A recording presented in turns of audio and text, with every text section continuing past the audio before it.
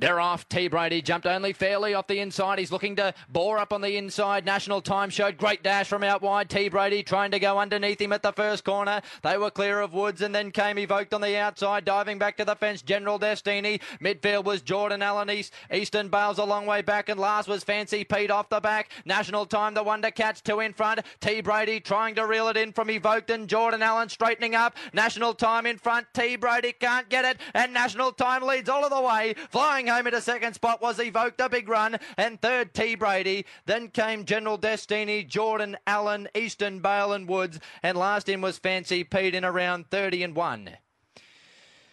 National Time came out humming off the 7, trained by Darren Brown,